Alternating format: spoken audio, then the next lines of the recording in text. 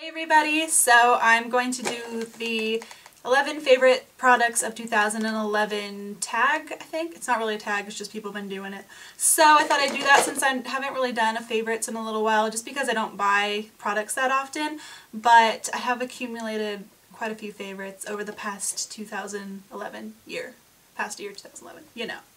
And yeah, so I don't have any specific order, I'm just gonna go with the flow. And I have more than 11 favorites, just so you know. I was like sitting in my room for an hour thinking like, how am I gonna narrow all my favorites down to 11? So there's really like 13 or 14 or 15 or something like that. Of course, these aren't all my favorite products of 2011. I have past favorite videos that you can check out. First we have here the Beauty Blender. Oh my goodness! So in love with this. Okay, so this is the one that I currently use. It's so disgusting. I've cleaned it and it like doesn't seem to want to turn back to a normal color. So I'll show you the one that's not dirty. Sephora sells them on Sephora.com for 2 for $25, I think. And so this is the clean one that I haven't used yet. Lifesaver. You get this wet, squeeze out the water. I just dab the foundation on my face and then I use the Beauty Blender while it's wet to buff it out, and it just blends in so nicely. I know there's other dupes for this, like drugstores. I think the Sonia Kashuk one, they have one there, Target, you know, but nothing really compares. So I mentioned this in my skincare video forever ago. It's the Dermalogica Clean Start.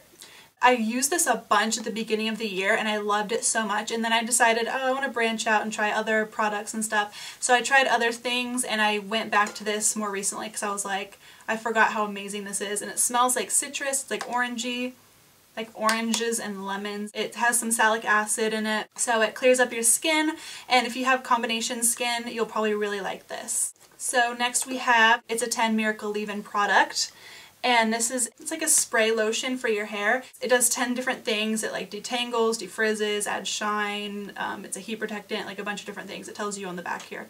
Okay, so if you want, you can pause that and read the 10 different things that it does. I feel like I use way less other hair products thanks to this, and it detangles like a miracle. The next product is another hair product. It's the Macadamia Natural Oil Deep Repair Mask.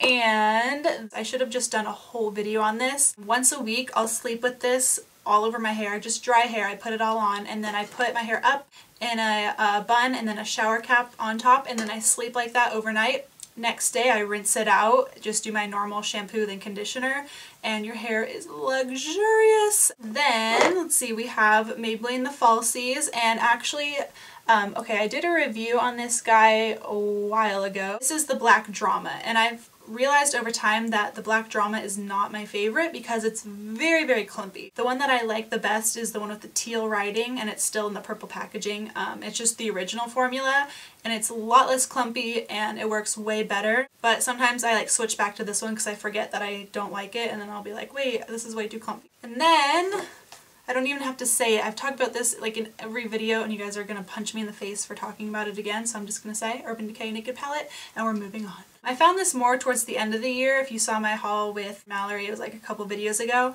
It's the Tarte Black Gel Eyeliner, and this stuff is, holy crap, amazing. Okay, so way better than any other gel eyeliner I've ever tried. I've tried the MAC Black Fluid Line or Black Track, and that one's really good, but this one's really, really, really good. It actually stays on way longer. Even after I'm trying to take off my makeup, I realize that it's still on there and I'm like trying to get it off. Next, the Professional, I keep wanting to call this a primer. It's not a primer, it's a balm. And this is awesome because it just smooths out your skin. It gives you like a nice smooth canvas, fills in your pores, so when you put on your foundation it just glides on really nicely. It doesn't keep your makeup on though, so you might have to use a actual face primer on top of this, but I have something else that I'm about to talk about that helps, which is the Urban Decay All Nighter Spray. When I'm like halfway done with my makeup, I'll spray it on, so I've done like my I've done my foundation, my blush, like maybe some eyeshadow, and then I'll finish up like with mascara, powder, whatever, and I'll spray it one more time, and it keeps my makeup on all day, and it gives you kind of like a little bit of a dewy finish, so you look fresh and alive and awake. Good stuff. Next is the MAC Pro Longwear lip products. So good. This one has a lip stain on one side, a clear gloss on the other, and this stuff will last on your lips for like 7 hours. And something that I love about it is once you put the lip product on and you let it dry for a minute or two, you put the gloss on. It kind of broke, so I have to go like this. You put the gloss on and the product doesn't come off onto the applicator, which you think it would. You think it'd be like, this would be like all pinkish. I'm wearing this right now. You can eat food, you can talk, you can do whatever, and it'll stay. Same with this one. This is the MAC Pro Longwear Lip Gloss in Driven by Love. Last but not least, I've got 2 hairsprays. I couldn't really decide which one that I liked better because I use them both for different things. So, when I make my hair wavy, I like to use the Soy Touchable Healthy Sexy Hair hairspray because it has argan oil in it and it makes your hair very soft, very touchable, but it still like gives a little tiny bit of hold. It's a lightweight hairspray. And then when I curl my hair and I don't want to brush it out to give it like more the wavy effect, I want it to actually be curly, I'll use the Aussie Awesome Volume hairspray, and it's still like flexible, but even though it says maximum hold, it's still kind of like touchable and flexible, but it's not crunchy and it smells so good. And this was like $4 at the drugstore. I hope you guys enjoyed, and I'll see you later. Bye!